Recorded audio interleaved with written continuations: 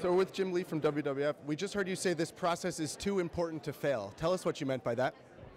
Well, ultimately, if we're going to get to the level of urgent and ambitious action we need to have to meet the challenge of climate change, countries need to have confidence that everybody is acting together. So we need an ambitious but also binding legal agreement.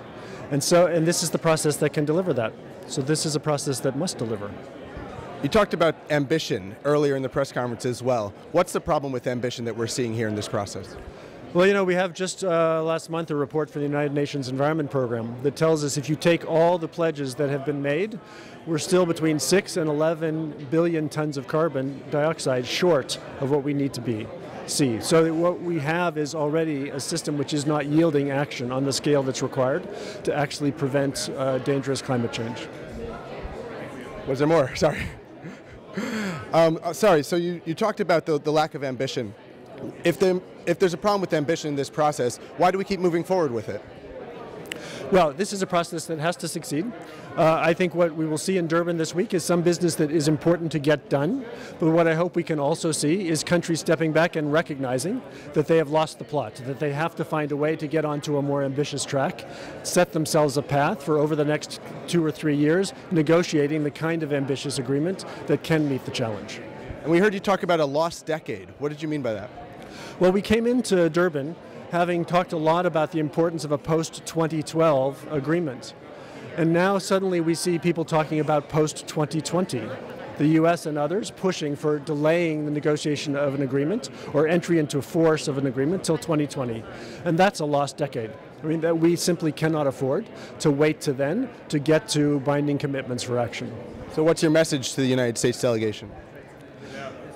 My message to the United States delegation is we need you to step up. We need the United States as the second largest emitter in the world and one of the highest per capita emitters in the world to show the leadership we expect from them in other sectors and find a way to be part of mounting a global solution to climate change.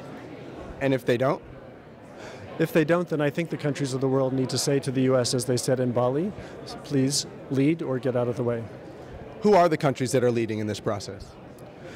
Well, I think South Africa is showing important leadership in its presidency of this process. I think you see China stepping up in an interesting way over the last weekend.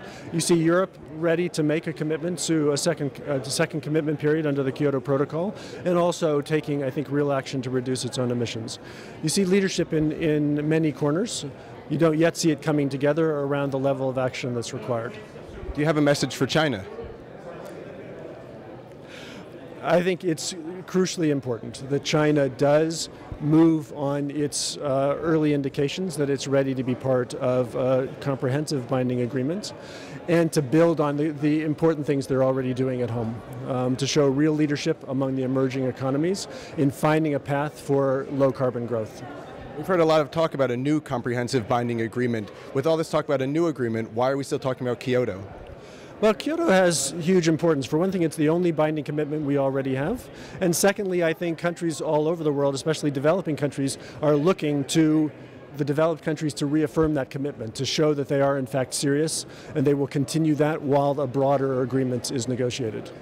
Where's all the money for this going to come from?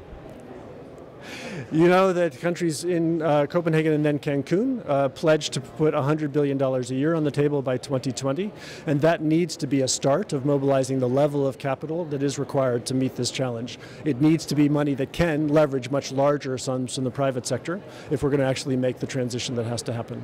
Is that money all going to come from governments? No, the $100 billion needs to be public funds that can leverage those much larger amounts from the private sector. Have you seen any movement on the Green Climate Fund here? I think it's quite possible for the countries to come together around important agreements on the Green Climate Fund, both to approve the mechanism moving forward and actually to move on the sources that would begin to put funds against that pledge. Importantly, from our perspective, the opportunity to levy a tax or a charge on bunker fuels that could generate a reliable stream of funding that begins to get to the scale that we need to see. Thank you, Jim. All right, thank you.